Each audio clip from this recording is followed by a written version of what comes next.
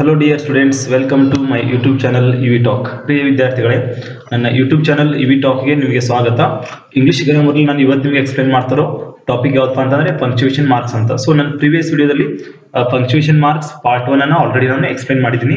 So ಇವತ್ತು ನಾನು part 2 ಅಂದ್ರೆ ಅದರ ಮುಂದೆ ಈಗಾಗಲೇ ನಾನು ಪಾರ್ಟ್ 1 ಅಲ್ಲಿ ನಾನು ಕೆಲವೊಂದು ಇಂಪಾರ್ಟೆಂಟ್ ಪಂಕ್ಚುಯೇಷನ್ ಮಾರ್ಕ್ ಗೆ ಎಕ್ಸ್ಪ್ಲೇನ್ ಮಾಡಿದ್ದೀನಿ. ಸೊ ಇವತ್ತು ನಾನು ಪಾರ್ಟ್ 2 ಅಲ್ಲಿ ಅದರ ಮುಂದುವರೆದ ಭಾಗ ಅಂತ ಇನ್ ಕೆಲವೊಂದು ಮಾರ್ಕ್ಸ್ ಅಂದ್ರೆ ಪಂಕ್ಚುಯೇಷನ್ ಮಾರ್ಕ್ಸ್ ಅನ್ನು ಎಕ್ಸ್ಪ್ಲೇನ್ ಮಾಡ್ತಾ ಇದ್ದೀನಿ. ನಾವು let's see the next which is the punctuation mark we are going to study about.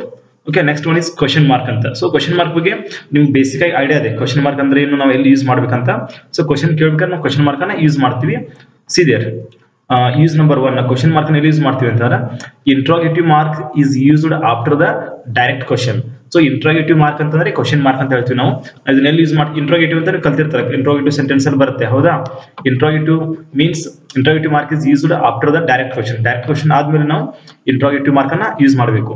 So next example ನೋಡೋಣ ಯಾವ ರೀತಿ ಬರುತ್ತೆ ಅಂತ. ನೋಡಿ, ವಾಟ್ ಈಸ್ ಯುವರ್ ನೇಮ್ ಅಂತ, ಇದು ಡೈರೆಕ್ಟ್ ಕ್ವಶನ್ ಇದೆ, ಹೌದಾ. ಇಲ್ಲಿ ಕ್ವಶನ್ ಮಾರ್ಕ್ ಯೂಸ್ ಮಾಡಿದೀವಿ. ಹೂ ಇಸ್ ದೇರ್ ಅಂತ ಇದೆ, ಇಲ್ಲಿ ಕೂಡ ಕ್ವಶನ್ ಮಾರ್ಕ್ ಯೂಸ್ ಮಾಡಿದೀವಿ. ನೆಕ್ಸ್ಟ್ ವಾಟ್ ಯು ಲೈಕ್ ಅಂತ ಇದೆ, ಆಮೇಲೆ ಆರ್ ಯು ಫ್ರೀ ಟುಡೇ ಅಂತ. So these are the examples, ಹೌದಾ. ಈ ಎಕ್ಸಾಂಪಲ್ಸ್ ಅಲ್ಲಿ ನೋಡಿದ್ರೆ ಅರ್ಥ ಆಗುತ್ತೆ.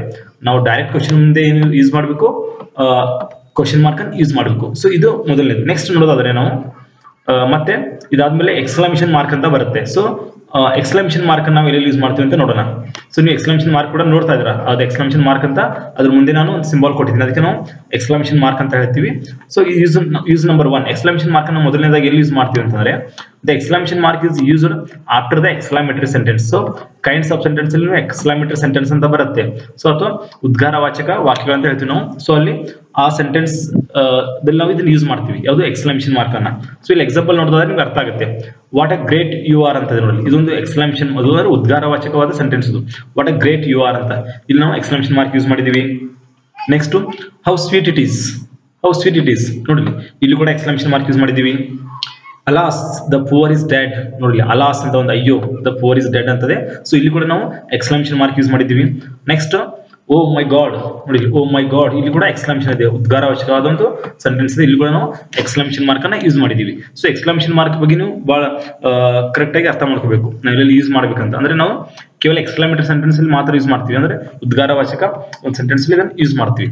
ಸೊ ನೆಕ್ಸ್ಟ್ ನೋಡೋದನ್ನ ಮತ್ತೆ ನಾವು ಎಲ್ಲಿ ಯೂಸ್ ಮಾಡ್ತೀವಿ ಅಂತಂದ್ರೆ ಇದು ಡ್ಯಾಶ್ ಬರುತ್ತೆ. ಇದಾದ್ಮೇಲೆ ನಾವು ಡ್ಯಾಶ್ ಯೂಸ್ ಮಾಡ್ತೀವಿ ನೋಡೋಣ. ಯೂಸ್ ನಂಬರ್ 1 ನೋಡೋದಾದ್ರೆ dash is used to show change of thought ಅಂತ. ಸೊ ನಾವು ಕೆಲವೊಂದು ಥಾಟ್ಸ್ ಚೇಂಜ್ ಮಾಡೋದಕ್ಕೆ ನಾವು ಡ್ಯಾಶ್ ಯೂಸ್ ಮಾಡ್ತೀವಿ. ಎಕ್ಸಾಂಪಲ್ ನೋಡಿ, if I wear the prime minister dash ಅಂತದೆ, but I am a simple man ಅಂದ್ರೆ ಥಾಟ್ಸ್ ಚೇಂಜ್ ಮಾಡೋದು ನಾವು ಡ್ಯಾಶ್ ಯೂಸ್ ಮಾಡ್ತೀವಿ.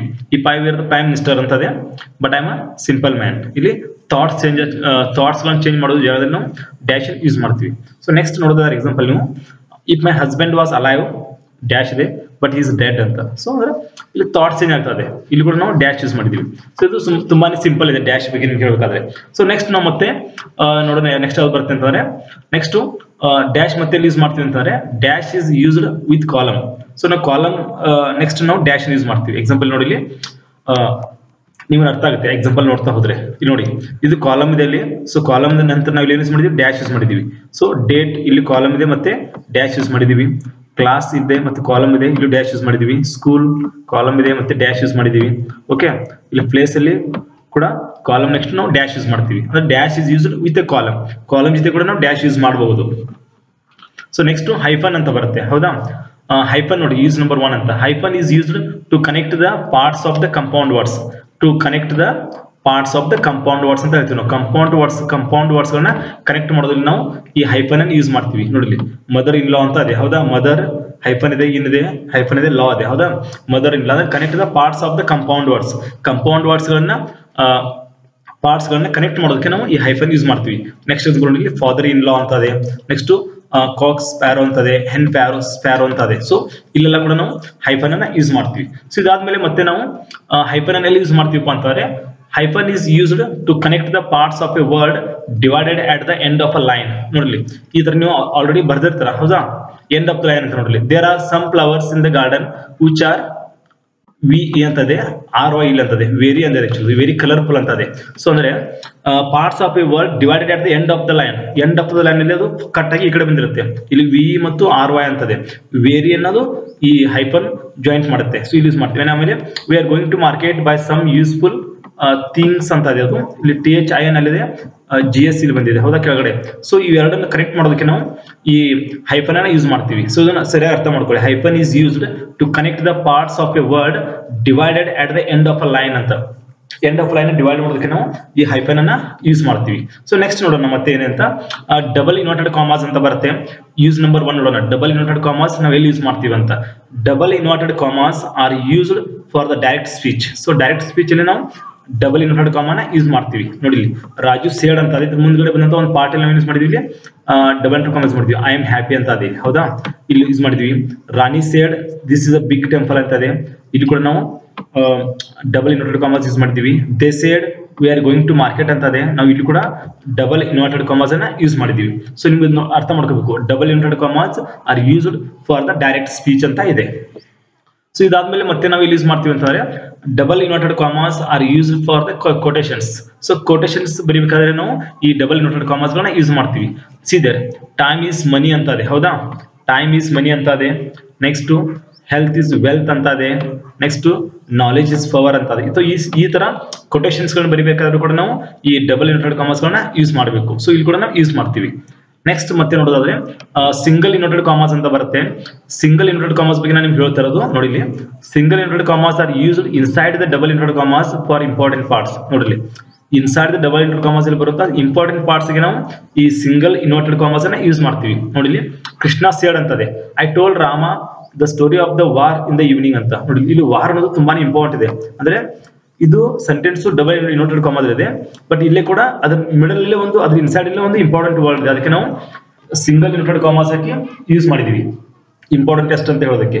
ಓಕೆ, ನೋಡಿ ಇನ್ನೊಂದು ಹೇಳ್ತೀನಿ, single inverted commas are used inside the double inverted commas for the important parts. So ಎಲ್ಲಿ double inverted commas ಅಲ್ಲಿ ಬರುವಂತ ಇಂಪಾರ್ಟೆಂಟ್ ಪಾರ್ಟ್ಸ್ ಇರ್ತಲ್ಲ, ಇಲ್ಲಿ ನಾವು ಸಿಂಗಲ್ ಇನ್ವರ್ಟೆಡ್ ಕಾಮಾಸ್ ಅನ್ನ ಯೂಸ್ ಮಾಡ್ತೀವಿ. ಸೊ ನೆಕ್ಸ್ಟ್ ಇದಾದ್ಮೇಲೆ ನೋಡೋದಾದ್ರೆ ಅಪಾಸ್ಟ್ರಫಿ ಅಂತ ಬರುತ್ತೆ. ಇದು ತುಂಬಾನೇ ಇಂಪಾರ್ಟೆಂಟ್ ಪಾರ್ಟ್ ಅಂತ ಹೇಳ್ಬೋದು ಈ ಪಂಕ್ಚುಯೇಷನ್ ಮಾರ್ಕ್ಸ್ ಅಲ್ಲಿ. ಸೊ ಯೂಸ್ ನಂಬರ್ 1 ಅಂತ ನೋಡೋದಾದ್ರೆ apostrophe is used to show the omission of a letter R letters ಅಂತ. ಸೊ ಒಮಿಷನ್ ಅಂತಾರೆ ಲೋಪ ಅಂತ ಕರಿತೀವಿ ನಾವು, ದೋಷ ಅಂತ ಹೇಳ್ತೀವಿ ಕನ್ನಡದಲ್ಲಿ. ಸೊ ಎಲ್ಲಿ ಮಿಸ್ ಆಗಿರ್ತಲ್ಲ ಲೆಟರ್ಗಳಿಗೆ ನಮಗೆ ಅದು ಇಂಟಿಮೇಷನ್ ಮಾಡುತ್ತೆ. ನೋಡಿ ನಿಮಗೆ ಡು ನಾಟ್ ಅಂತ ಇದೆ, ಡೋಂಟ್ ಅಂತ ಯೂಸ್ ಮಾಡಿದ್ವಿ. ದಿಸ್ ಇಸ್ ಕಾಲ್ಡ್ ದ, ಸಾರಿ ಮೇಲೆ ಇದೆಲ್ಲ ಅದು ನಾವು ಅಪಾಸ್ಟ್ರಫಿ ಅಂತ ಹೇಳ್ತೀವಿ. ಇಲ್ಲಿ ಈಸ್ ನಾಟ್ ಅನ್ನ ಈಸಂಟ್ ಅಂತ ಯೂಸ್ ಬರ್ತೀವಿ ನಾವು, ಯಾವ್ದನ್ನ ಅಪಾಸ್ಟ್ರಫಿ ಯೂಸ್ ಮಾಡಿ. ಇಲ್ಲಿ ಅಪಾಸ್ಟ್ರಫಿ ನೋಡ್ತಾ ಇದ್ದೀವಿ ನೀವು, so it is apostrophe. So ಇಲ್ಲಿ ನಾವು ಅದನ್ನ ಈಸಂಟ್ ಅಂತ ಯೂಸ್ ಮಾಡ್ತೀವಿ. ನೆಕ್ಸ್ಟ್ ವಾಟ್ ಈಸ್ ಅಂತದೆ, ವಾಟ್ಸ್ ಅಂತ ಯೂಸ್ ಮಾಡ್ತೀವಿ ನಾವು ಅದನ್ನ ಅಪಾಸ್ಟ್ರಫಿ ಯೂಸ್ ಮಾಡಿ. ನೆಕ್ಸ್ಟ್ ಇಟ್ ಈಸ್ ಅಂತದೆ, ಇಟ್ಸ್ ಅಂತ ಯೂಸ್ ಮಾಡ್ತೀವಿ.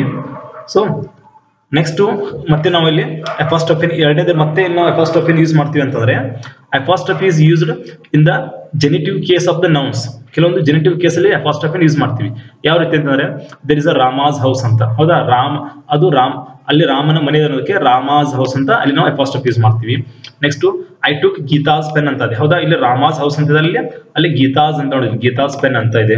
ಆಮೇಲೆ ಸ್ಟಡಿ ಇನ್ ಗರ್ಲ್ಸ್ ಹೈಸ್ಕೂಲ್ ಅಂತ ಇದೆ, ಹೌದಾ, ಗರ್ಲ್ಸ್ ಅಂತ ಇದೆ ನೋಡಿ, ಗರ್ಲ್ಸ್ ಹೈಸ್ಕೂಲ್. ಗರ್ಲ್ಸ್ ಬರೋದ್ ಬದಲಾಗಿ ನಾವು ಜೆನೆಟಿವ್ ಕೇಸ್ಗೆ ನಾವು ಈ ಅಪಾಸ್ಟ್ರಫಿ ಯೂಸ್ ಮಾಡ್ತೀವಿ. ನೆಕ್ಸ್ಟ್ ಹೇಳೋದಾದ್ರೆ ಮತ್ತೆ ಎಲ್ಲಿ ಯೂಸ್ ಮಾಡ್ತೀವಿ ಅಂತಾರೆ, ಐ ಹ್ಯಾಡ್ ರೀಡ್ ಮಿಲ್ಟನ್ಸ್ ಬುಕ್ ಅಂತ ಇದೆ, ಹೌದಾ, ಮಿಲ್ಟನ್ ಅವ್ರ ಬುಕ್ಸ್ ಓದೋದಕ್ಕೆ ಮಿಲ್ಟನ್ಸ್ ಅಂತ ಅಪಾಸ್ಟ್ರಫಿ ಯೂಸ್ ಮಾಡಿ ನಾವು ಬರ್ದಿದ್ವಿ. ಸೊ ನೆಕ್ಸ್ಟ್ ಅಪಾಸ್ಟ್ರಫಿ ಬಗ್ಗೆ ನಾನು ನಿಮ್ಗೆ ಹೇಳಿದೀನಿ. ಜೆನೆಟಿಕ್ ಕೇಸ್ ಅಂತಾರೆ ರಾಮಾಸ್ ಹೌಸ್, ಗೀತಾಸ್ ಪೆನ್ ಇರ್ಬೋದು, ಗರ್ಲ್ಸ್ ಹೈಸ್ಕೂಲ್ ಇರ್ಬೋದು, ಮಿಲ್ಟನ್ಸ್ ಬುಕ್ ಅಂತ. So I hope you like my video ಅಂತ ಅನ್ಕೋತೀನಿ. If you really like my video please share ಮಾಡಿ, ಸಬ್ಸ್ಕ್ರೈಬ್ ಮಾಡಿ. ನೀವು ಸಬ್ಸ್ಕ್ರೈಬ್ ಮಾಡೋ ಮುಖಾಂತರ ನಾನು ಫ್ಯೂಚರ್ ಬರುತ್ತೆ ಎಲ್ಲ ಗ್ರಾಮರ್ ವಿಡಿಯೋಸ್ಗಳನ್ನು ಕೂಡ ನೋಡ್ಬೋದು. So thank you so much for watching my video.